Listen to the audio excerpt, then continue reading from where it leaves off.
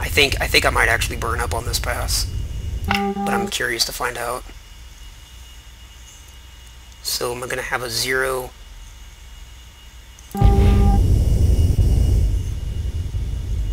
Oops, what did I do? Did something wrong?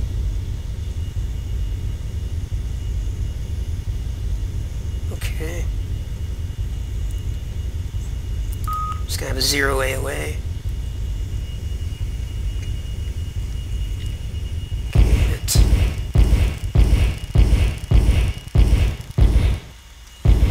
200 kilometers and getting closer. So this time, when I go into Mars, I'm not going to pancake the atmosphere because my periapsis is so deep into the planet that I'm going to have plenty of drag just from the nose of the vessel itself. In fact, I think, like I said, I'm going to have so much drag that I'm going to burn up, but we'll see.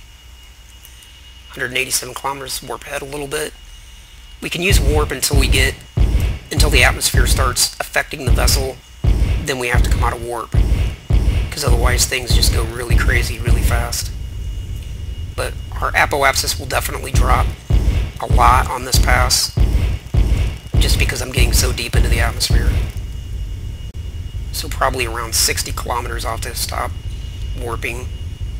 Alright, here we go. Auto start. 57 kilometers, and you see the apoapsis is starting to drop. We're getting drag from the atmosphere already. And this is cool. The periapsis is actually climbing this time, so we're actually getting a little bit of lift off the planet, which is good, because I need it. I need my periapsis to come up.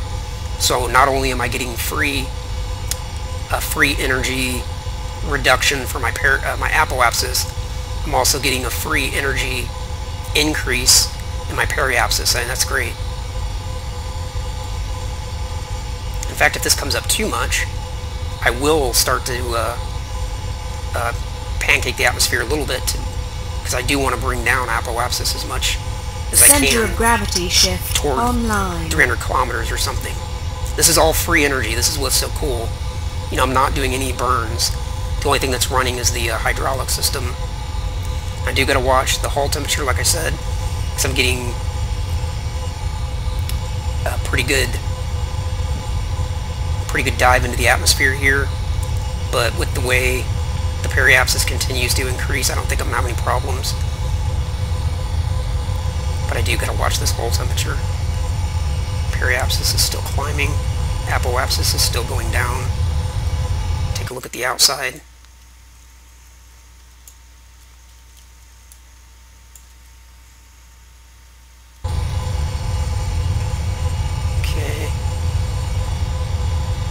Hull temperature is good, so I'm not going to have any problems. I'm going to go ahead and do a little bit of give myself a little bit more angle of attack. That way I'm exposing more surface area. Well, you see the periapsis is already starting to decline when I do that, so I'm not going to take too much of an angle of attack. It's still going down, so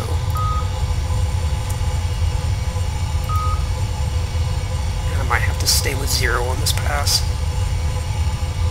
Yep. I have to 0 it out and just use the altitude's increasing again.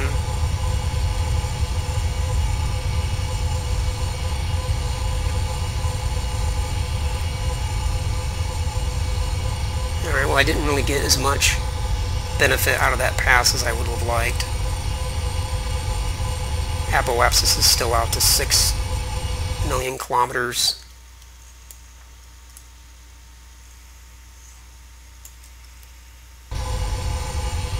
Periapsis is still going down hard.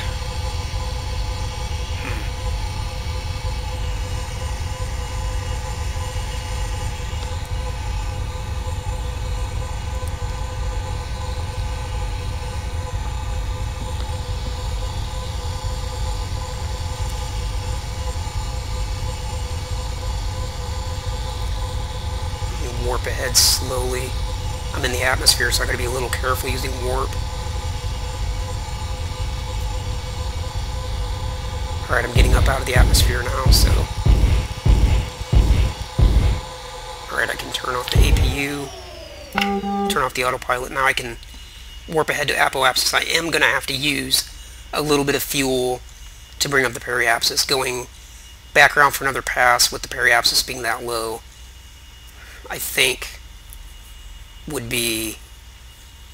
Well, yeah, I mean, it would definitely be suicidal in a realistic scenario, because you would potentially hit mountains at that altitude. You won't run into that in orbiter because the bodies don't simulate terrain, but you know, I think just out of curiosity, I'm going to go ahead and let it run at that altitude just to see what happens. Okay, so another thing, September 4th, 10 a.m. I want to see how long it takes me to get to apoapsis.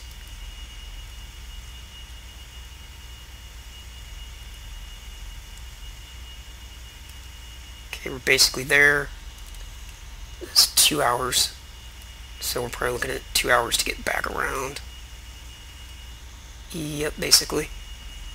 Okay, so we're altitude 500 kilometers. We need to go through this routine again. Switch over to prograde to get ourselves orientated. Proper orientation. And get everything zeroed out. Yeah, this is going to be interesting going in this deep. Let's see. Bring down the altitude a little bit more. There we go. And prograde. Good kill. And switch over to sort of airplane mode.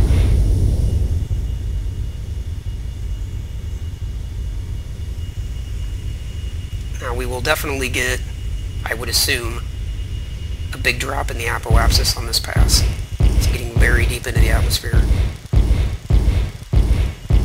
Let me warp ahead a little bit, because again, I can not terribly affected by the atmosphere until I get down into the 70s, 60s. Okay, there we go. You can watch the orbit eccentricity. And again, I haven't used any fuel for making orbital changes at this point. The only thing I've had on is the APU. Periapsis is increasing, that's good.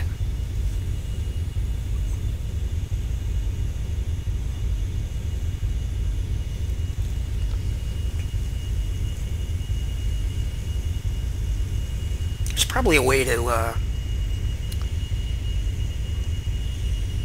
come into the upper atmosphere with a certain angle of attack. I don't know, maybe not.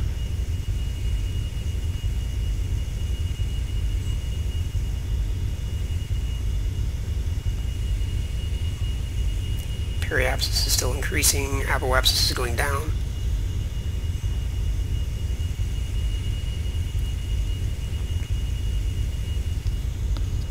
Getting into the thicker atmosphere now.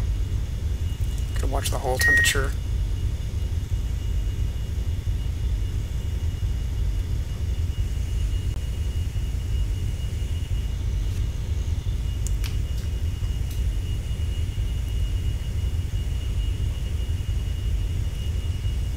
Take a look at the outside view.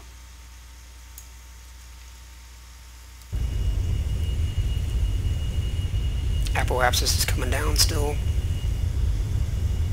Getting into the densest parts of the atmosphere now. So we should really start getting some drag. That's going to increase temperatures. And I can hear the outside really starting to drag on the vessel.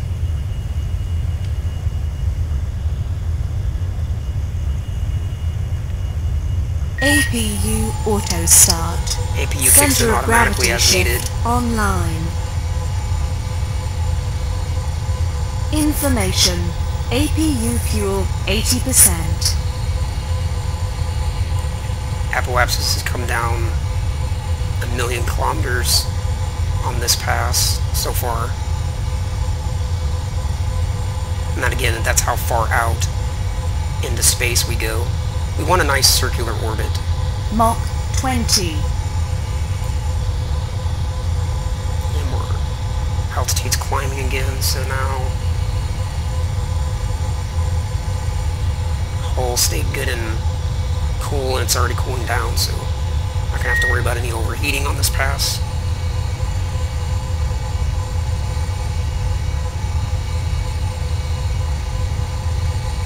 Periapsis is dropping again.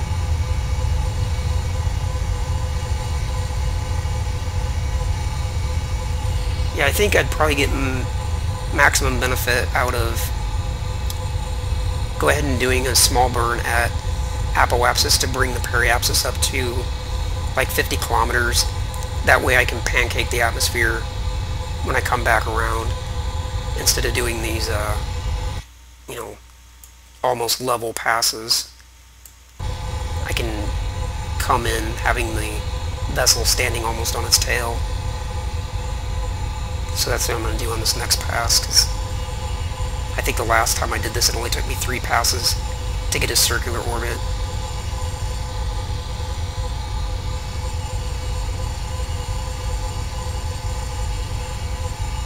Okay, so I'm going to warp ahead here a little bit, get up into the thinner atmosphere. See, it's climbing, and we're pretty much well out of the Mars atmosphere. Shut off APU, and we'll go out to apoapsis, which probably won't take very long at all.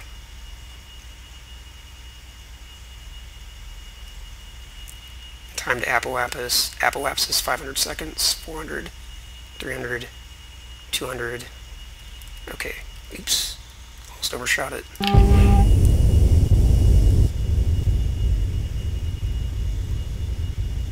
Okay, so now I want to bring up perigee. We'll bring it all the way up to like 50 kilometers. Or periapsis, not perigee. Perigee's on Earth.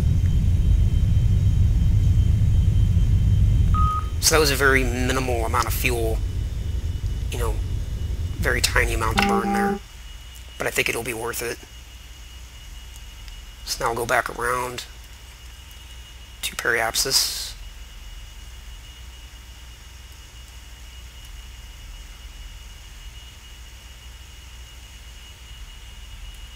Oop. Screwed that up.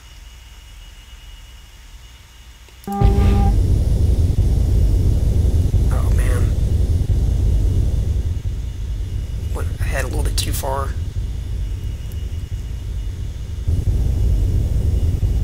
APU auto start. This time I'm going to Center of pancake the gravity atmosphere shift online. at 40 degrees. That'll give me a big amount of surface area that'll be dragging through the atmosphere. Should bring down apoapsis a lot, hopefully.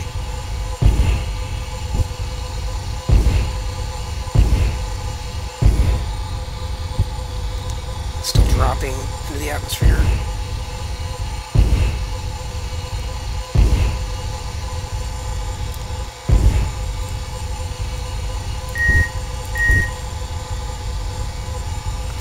Degrees. Speed things up just a tad.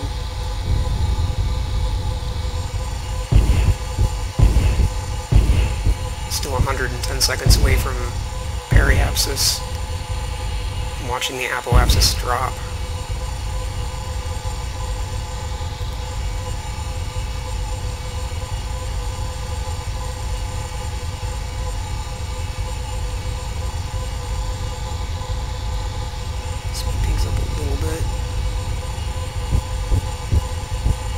Keeping an eye on the periapsis. Again, I don't want it to drop too much, if any. I do want the apoapsis to come down a lot more. Basically another 3.8 million kilometers.